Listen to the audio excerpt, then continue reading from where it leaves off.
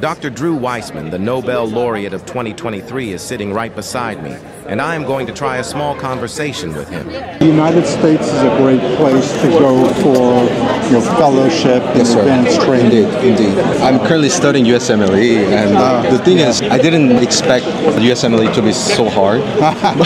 the questions are so practical, and I'm learning a lot. The university, most of the exams is held as oral exam, Right. so the method of the exam is quite different, Right.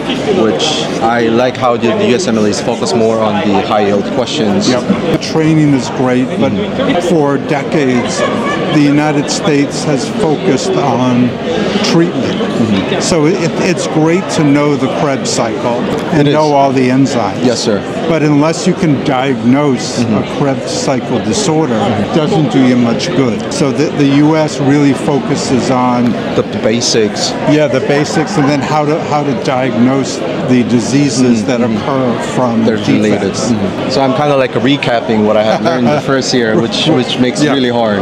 Relearning everything Yes. from before.